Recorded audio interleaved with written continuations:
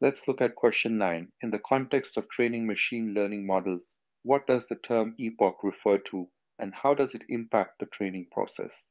And then we have four options. Option A, an epoch is a single pass through the entire training dataset, after which the model's parameters are updated to minimize the loss function. More epochs can lead to better learning but may also risk overfitting. Option B, an epoch refers to a batch of data used during the training process, with the model's parameters being updated after each epoch is processed. Option C, an epoch is a measure of the model's accuracy, where a higher number of epochs indicates a more accurate model. Option D, an epoch is a parameter that controls the learning rate, determining how quickly or slowly the model converges to an optimal solution. To solve this question, the first step is to understand the purpose of each options and then eliminate one that clearly doesn't fit. Understand the role of epoch. Recognize that an epoch represents a full pass through the training dataset, not just a batch or a measure of accuracy. Discard options that confuse epochs with batches, accuracy, or learning rate control, as these represent different aspects of the training process.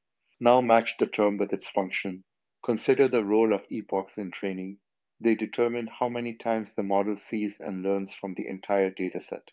Let's take a look at each option one by one. Option A, an epoch is a single pass through the entire training dataset. This is correct in machine learning. An epoch refers to one complete pass through the entire training dataset. During each epoch, the model processes all the training data and its parameters such as weights in a neural network are updated to minimize the loss function. The number of epochs determines how many times the learning algorithm will work through the entire dataset. While more epochs can improve the model's performance by allowing it to learn more, too many epochs can lead to overfitting, where the model becomes too closely aligned to the training data and performs poorly on new data. Option B, an epoch refers to a batch of data. This is incorrect because a batch is a subset of the training dataset, not the entire dataset. An epoch involves the full dataset, while batches are used within an epoch to update model parameters incrementally. Option C, an epoch is a measure of the model's accuracy. This is incorrect because an epoch is not a measure of accuracy. Instead, it is a unit of training that represents one full cycle through the dataset.